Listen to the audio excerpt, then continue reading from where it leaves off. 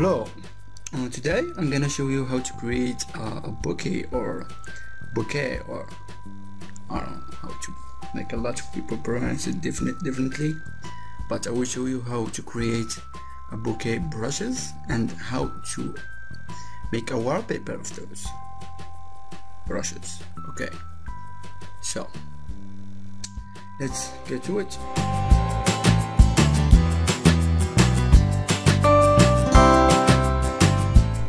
So, first of all, open your Adobe Photoshop, of course, and like the first thing you're gonna do is create the brushes. So, I will just go to File, New.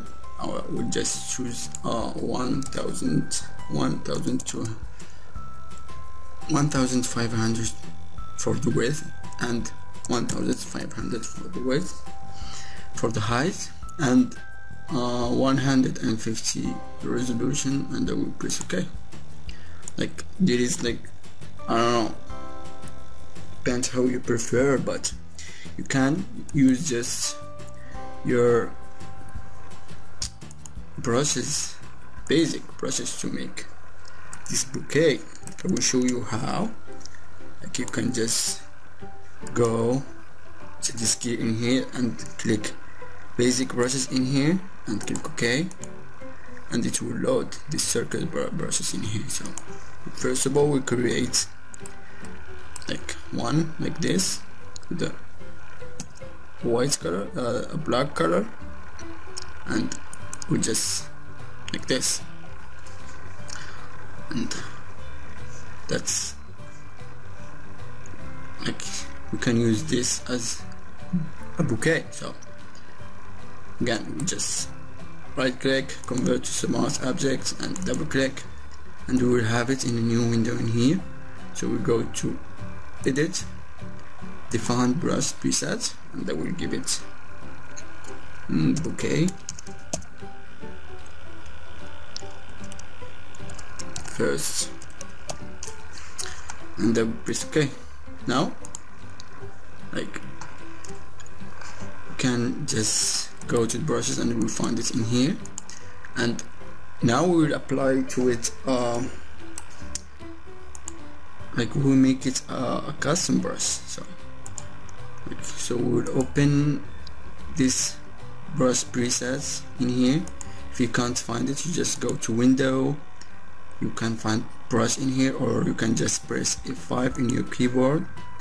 So we'll go to the brush tip shape first, and we choose a really high spacing for like 169 or 68, around that, and then we will go to shape dynamic, and we go for the side jitter for like 100, and for the minimum diameter we just go around like 50%, like so, and then we just leave everything else like 0. We can choose paint brushes in here if you have a Wacom tablet, and we go to scattering, and we choose 1100 for the scatter. We choose fade for like let's choose 8 with 4 counts, and for the count jitter in here we just choose 20% with the fade in here in 1. Now we go to transfer, and just for the opacity jitter and the flow jitter we just use around 70%, like so. Now, like, we will save this custom we made. So just go to this one in here, and we'll click, so we create new brush custom, and we give it bouquet brushes 1. Click OK. Now we have our first.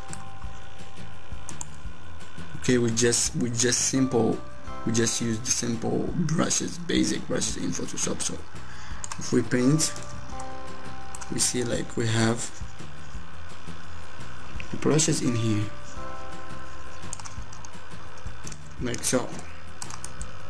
Can like resize it, but you get what I'm going for. I will put a free set of these brushes in my blog. You can download it for free. Now we go and load our background. I will put it in description too, this blur background. Just load it in Photoshop. Now we'll create brushes for this to work. It's like background, desktop background, paper, wallpaper. So now we'll just create brushes with the ellipse tool in here. So we just draw holding shift around like this. With we choose for the we choose like 20 points for the stroke, and we fill it with black, and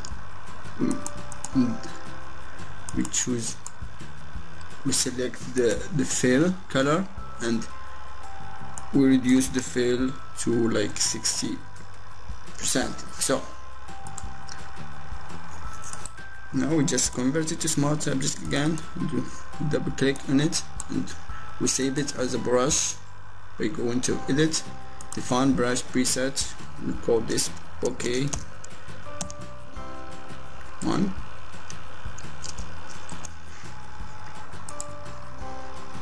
Let's delete this one, and we go to the brushes and we find it in here.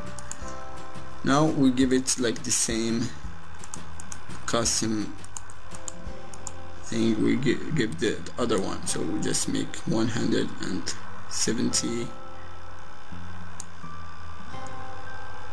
and we go to shape dynamic, we give it 100, size jitter, turn the paint pressure with minimum diameter for like 50, and we go to scattering, we give it 1000 with 8 fade with 4 count and 20% count jitter with 1 fade in here.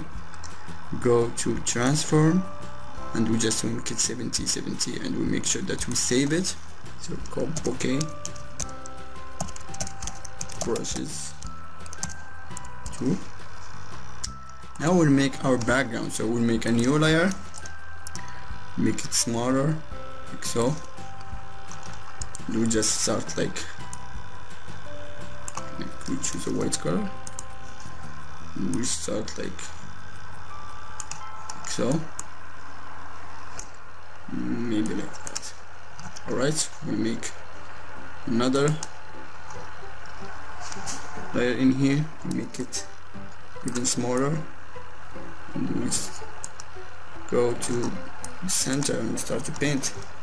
We make another new layer and we make it even smaller. We just try to fill it like this. Now we go to the first one and we just go to filter, blur, Gaussian blur, and we give it like 20 pixels blur, and we reduce the opacity for like 60%. And we go to the next layer and we go to filter, blur, Gaussian blur, we give it like 6 pixel blur. We go to the last one, we go to filter, blur, Gaussian blur, we give it like 0.6 pixel. Now we just make him in a group by pressing Ctrl G, and we go give them like vivid light color like so. We reduce the opacity a little bit like so, 70%. Like so. Now we have our background. So I hope that you enjoyed this tutorial and it was a little bit helpful for you, and you know, try to make this kind of process. It's easy to use and it's really great effects for the background and for your images as well. So Have a nice day. Don't forget to subscribe and comment, and